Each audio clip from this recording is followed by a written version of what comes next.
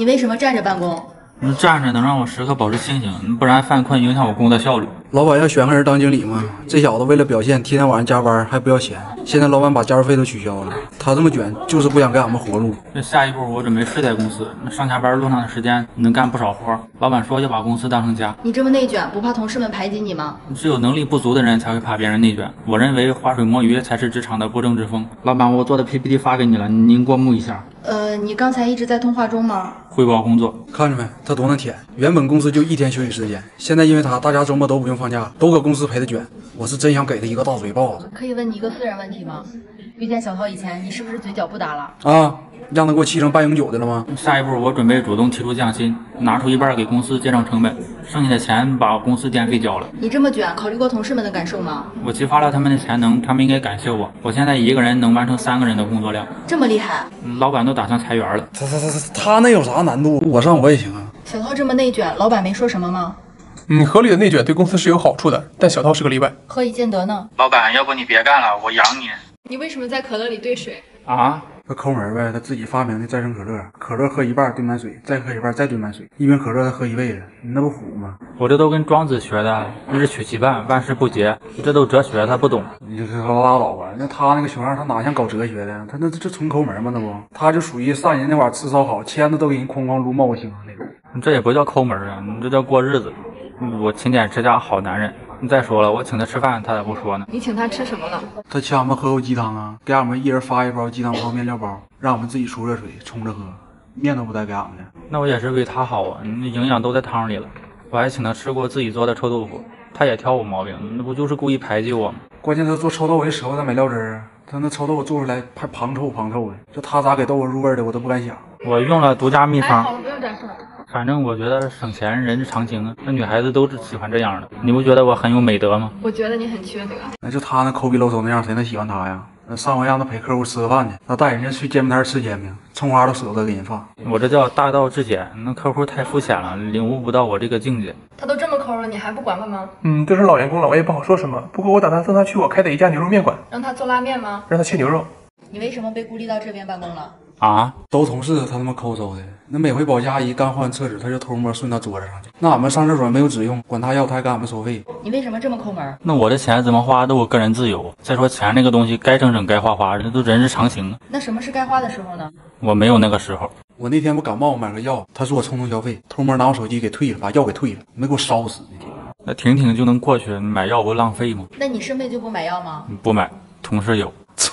俺们欠他的，你说节俭俺们也提倡，但是能不能别那么抠啊？身上一件衣服穿2周他都不换，有没有2周？不止。那孩子要长蘑菇了，衣服我天天换呢，就我身上这款我有10件一模一样的。买了10件，你这么喜欢这款衣服吗？就买过1件，但是假一赔10，我挑假货买的，买1件邮过来10件。老板要是像我这么节俭，那也不用天天自掏腰包了，公司都快黄了。那孙总就为了省电费，把他家冰箱搬公司来了，用那公司的电，我上良心吧，你就说就搁那会儿呢。是雪糕吗？谢谢啊。15打开了退不了。那上回老板不过生日吗？俺们员工都送点小礼物啥的，小涛也送了，差点没给老板气死。好钢用在刀刃上，老板过生日我就送了他3000万，聊表心意。这么多？千万要开心，千万要幸福，千万要快乐。你怎么被孤立到这儿办公了？他们都说我气场太强了，不跟我坐一块儿。他那不是太强了，是气场太浓了。作为同事，我就没看过他换过衣服，那他那衣服都穿成限定皮肤了，也不洗澡。他们说你有味道，你怎么看？那叫男人味儿啊！而且专家都说了，洗澡太勤了不好。你看那小动物们都往泥巴里边钻，我这也是，我养着保护层，保护我玉体。保护啥呀？他臭烘烘的，那苍蝇站在身上都直撵脚呢。再说你见过哪个活人招苍蝇啊？那天老板还说你拿酒精给小涛杀菌，我先拉倒吧，再给小涛杀没了。那小子除了菌他还剩啥了？没，是吧？他怎么管这么宽呢？我这不都划清界限跑这办公了吗？你再说洗不洗澡都我个人自由，这样不会影响身体健康吗？我很健康啊，你不信你检查检查。哦，我信我信。你看着没？自己味儿就味儿吧，关键他老爱往别人身上凑。就那天我搁那吃饭呢嘛，我没注意，这小子夸一下子就过来，就夸一下子给我熏的饭我都没吃，直接我给撇了。你就不能为同事们着想吗？我想了，我劝他们也别洗澡，他们都不听，就是故意排挤我。谁听他的？他他妈放屁一样啊！天天跟臭鱼沟里出来似的，那他往猪圈一趴，猪都得躲着，他信吗？老板没采取什么措施吗？都是老同事了，个人自由的事也不好强迫。不过我已经自掏腰包送他去做研究了。他能研究什么？被人研究啊，人体表皮污垢学。你为什么趴着办公？啊？他长痔疮了，同事们都知道啊，就他不好意思承认呢。他说的太难听了，我这叫职场下端病理性肥大。再说时人久治，我长个痔疮人之常情啊。你能低点吧，我直不起腰。啊，你是第一次犯痔疮吗？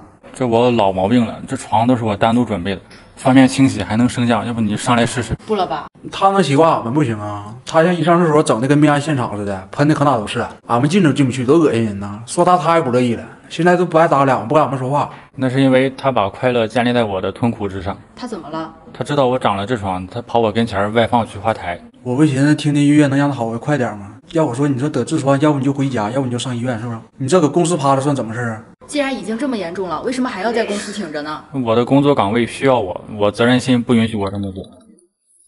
回忆一下，我要开始上药了。这熬抠门呗，这上医院做手术舍不得花钱，就搁那一趴蹭着，等老板给他报工伤呢，也不管他那屁股能不能受得了。你这不大智若愚吗？小涛对工作这么上心，老板没有表示吗？小涛的敬业精神确实让我非常感动，我已经自掏腰包请最专业的医生给他看过了。虽然情况比较严重，但还是出了解决办法。是什么办法？换个肛门。他们说你靠走关系才升职的。关系户呗，要不升职能轮到他吗？他是老板的亲戚吗？亲戚啥呀？他跟老板他妹儿处对象了，光宗耀祖了。这都是他们嫉妒。再说，你看我不像有能力的人吗？不像。他现在不和同事们坐一起了吗？哎，人家现在身份不一样了，这拿桌子自己出去坐去了，集体合群吗？身份不一样了，和一般同事坐一块儿，外人容易误会。老板的妹妹能看上他，是因为他有什么过人之处吗？得罪过人呐。关键现在办公室也没人愿意搭理他，也不知道那小姑娘怎么就能看上他。就一到中午，天天就搁那块儿都给他对象打电话，腻腻歪歪，像舔狗似的。就搁那小屋，你去瞅瞅去。你吃榴莲，我会别人听话。你下次进来敲门。你这着装怎么是西装配秋衣呢？我这不刚升职3天吗？网上买的衬衣跟发蜡还没到，这气质还没跟上。要不你们等我衣服到了再来，你现在有损我形象。现在在公司担任什么职位呢？那这么跟你说吧，我一句话就能让他们丢饭碗。伙食采购呗，他给俺们订午饭的，一整就订点螺蛳粉、臭豆腐啥，谁愿意吃？没看俺们现在都搁家带饭呢，我饭盒呢。你知道大家对你有意见吗？他们就是嫉妒，那我升职根本就不是靠我大舅子的关系，大舅子。就是我老板。其实小涛也算是要资历有资历，要能力有资历的老员工了，就是气质没有跟上。能说说你妹妹和他怎么在一起的吗？我妹妹这个人比较暴躁，一般人受不了她，但是小涛不一样，她比较包容。她比较抗揍。你为什么在厕所办公？啊？他那屁像过期了似的，这现在又开空调，俺们也不能开窗户透气儿，俺们实在受不了他了。所以就把他撵到厕所了吗？这关键他现在他不光放屁呀，他是连吃带放的。螺蛳粉也不让吃，屁也不让放，管这么宽，总排挤我干啥呀？俺们也没排挤呀，这关键俺们是属于是紧急避险。再说我们是来干活来的，也不是来跑图来的。吃喝拉撒人之常情啊，谁放屁不臭？他就是矫情。他本来他就愿意吃臭豆腐、螺蛳粉啥的，本来就臭烘的。这回再经过他2次1加工，那放出来那不属于是二手屁了吗？那味儿呢？你说能新鲜吗？你可不能考虑一下同事们的感受吗？我找老板掏腰包给他们买口罩了，还想咋的？那咱还得再买批护目镜啊，他那玩意儿辣眼睛啊。他觉得自己很幽默吗？我觉得他说话就是太夸张。哎呀，你还行吗？小王来瓶水，喝点水压压。这小子是放屁挺隐秘的，他总在就是每一个动作掩盖下，他就偷摸补一下子。有一回啊，老板开会去俺们嘛，这小子补一个屁，直接给俺们跟老板都干冷静了。那他不想回来办公吗？他们总在这儿办公也不是个事儿，你这离这么远。哎，你别过来！他自己怎么没事呢？可能自己有耐屁性了呗。老板没采取措施吗？老板也愁呢，这现在物业都找俺们，说俺们这一层假完超标。都是老员工了，这也不能做太绝。我准备调他去公司铁军队。为什么？屁是可燃的嘛，给他后屁股点把火，他跑得肯定快。你怎么在楼道办公？啊？让我给撵过去的，他那嘴的把不住门，老跟领导打俺们小报告，多他妈烦人。那也不叫小报告啊，那叫汇报。我小学就是纪律委员，那老师和我最亲。关键这小子愿意添油加醋。我有一回点那个烤羊腰子，他妈到处跟别人说我肾虚，这事我也不知道啊。后来有一段时间，我一来公司，那些女同事都朝我笑，我寻思咋的了？我桃花来了，都喜欢上我了，可能。后来我知道这笑话传开了。我是有依据的，他冒虚汗。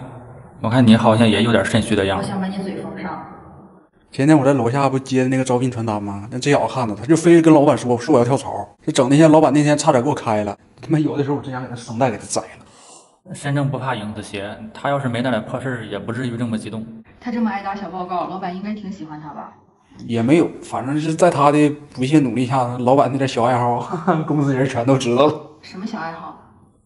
老板又找了个漂亮女秘书，还送了个项链，新的。哎，都是老同事了，打打小报告也没什么。听说你找了个漂亮的女秘书啊？漂亮吗？我不知道她漂不漂亮，我这人脸盲，我更看重她的工作能力。还送了金项链，是自掏腰包吗？你们出去来，你们出去！哎，你是不是停着你的采访来，不要停！停！我拒绝回答任何问题。听说你把老板气病了啊？那天开会，老板说自掏腰包给俺们发奖金，完了这小子一句话给老板整抑郁了。他说啥了？我就跟他说，你都穷成啥样了，还自掏腰包，有你这么穷的老板吗？这么说不太好吧？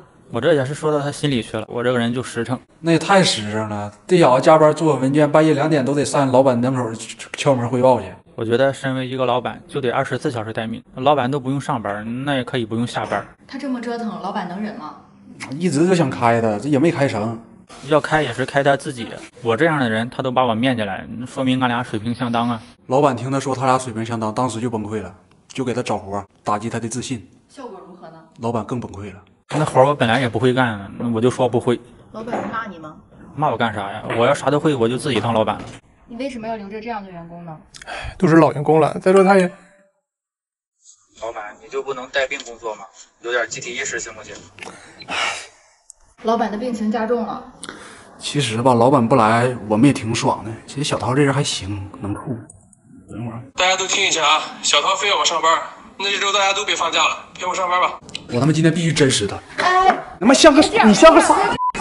你听说你跟同事打起来了？还没打，不过也快了。这小子搁健身房练2天，不知道自己姓啥了。现在看谁都不顺眼，就走道都得这么身肉，架着胳膊走，胳膊留这么大缝，都散味儿。你觉得健身有用吗？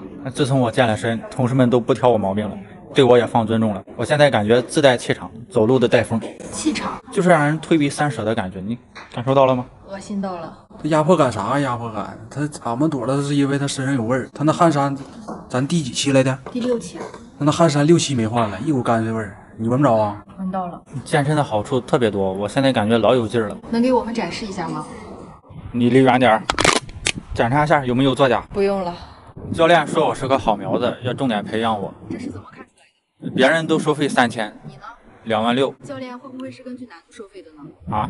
他膨胀他自己倒是行，那也别带上俺们呐。带俺们有一天陪重要的客户吃个饭嘛。这小子喝点啤酒，非要拉人家比划比划。他把客户打跑了？没有，没打过。